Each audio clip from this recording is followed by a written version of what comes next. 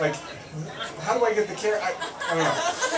So, yeah. So there you go. I'll come back in 3 months and it'll be something else humiliating. But where was I going with that earlier? I was saying I don't have kids. That's not totally true. I have a child. Well, he's not. I sponsored a child, so like he's mine. I mean, I think I understand how it works. And I have this little boy living in El Salvador, which works great for me because I don't have to deal with him at all. But I can kind of check in on him because he belongs to me, which is great. It's awesome. And here's the thing about this little guy, and I've thought about this for days, and I don't know the right way to say this, and I apologize. I think you're going to be really disappointed in me, but I've just got to sort of put this out there. I'm sponsoring this child, and I just don't think I'm getting what I'm paying for. You know, it's like I give this little guy some money, and every month he sends me like a picture, you know, of like trees, and like a stick man with like a nose who's like waving, or like having a seizure. I'm not 100% sure what's happening in the picture, and I'm confused because, I don't know, like, you know, I get a picture and it's like a house with smoke coming out of a chimney, and I'm like, don't draw my life, okay, draw your life. Like, that's what I see every day. Like, I want some local art. Do you know what I mean? Like, and I just think, you know, he's not spending any time on these pictures at all. Which come on, dude, you know, and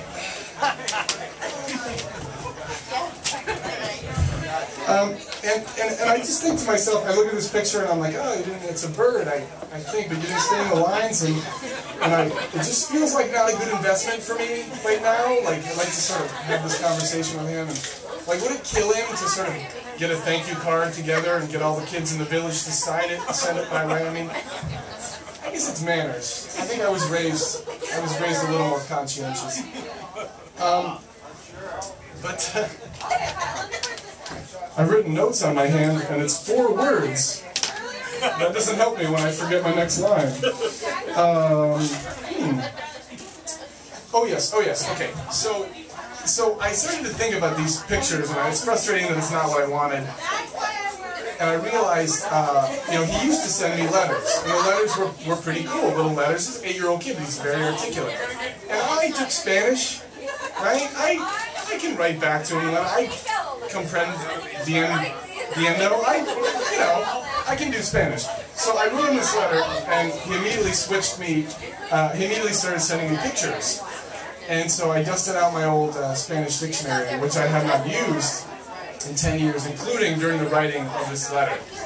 And I think the results were very revealing. So if you don't mind, tables in the back, or hanging on my every word, I'm just going to read the letter, because I think that it's very revealing. Okay, so here's the letter that I wrote in Spanish and then translated after I'd already sent it. Dear Ever, how are you? It's good, strong. Strong beginning. It's a good letter. Yeah, sort of sense of strong, you know who I am. So far, so good. My Spanish is very pregnant. Obviamente, which does not translate. Not a word. But you can see that already from this little fart. And I think that I meant no. I'm not sure. What old are you? And then it takes a strange turn. The animal drinks seawater deliciously. I don't know what I'm saying at this point, but the reading level has jumped significantly, and I'm interested to hear more. So go on. I like colors. Right back to where I started. Why is the phone number that we would wish to be as your favorite? Still waiting for an answer on that question. I am a library. Well, good beans, Ever. And then I end with this. Enjoy fun. Because it's impossible not to. But I felt that I needed to instruct him to enjoy fun. So it's pretty clear what happened. This 8-year-old boy read my letter and said, this poor man is a complete moron. and he downgraded me to basic shapes and primary colors. Let's see, what other stuff do I do that's really good? I give blood. That's something else that I do, and so, you know, that's just two things right there. I mean, I do all sorts of great things for other people. I know what you're thinking. You're thinking, sponsors a child, gives blood. This is a great person. This is a phenomenal individual. Stop it. It's not. Stop it. It's not like that. Like, I care, but I mean, like, do I care more than anybody else? Like, you're embarrassing me. Like, I'm doing my part. Like, there's no scale for this sort of thing, you know. Like, I do a lot. I do a lot. So, and I think that I speak for everyone in this room when I say that the American Red Cross has got to be stopped. Yes? Can we talk about that place? That would have taken half the time if I had my phone, but it felt kind of dramatic, didn't it? Like, I was going to say something for real now. The American Red Cross, let's talk about that place. It all starts innocently enough with a simple prize system in exchange for human blood. And we think to ourselves, I can get a free slice of pizza at Papa John's in exchange for my blood? Next thing you know, we're saying, you're telling me I can get ski lift tickets for my blood? I'm talking about the blood trade. Okay, here's what's going on. The American Red Cross is a great place, but things have really changed. They've lost their way. They're getting weird, okay? It's getting weird because they're offering prizes in exchange for human blood, which, let's face it, if you went to that Chuck E. Cheese, you'd be like, get me out of here. This is not okay.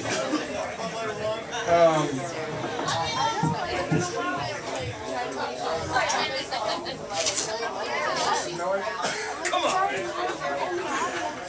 Pause for a moment and correct my thoughts. Yeah, so here's the thing about the blood trade, and I hate to say this, but it hits close to home for me. It really does. My girlfriend is obsessed with the prize system at the American Red Cross.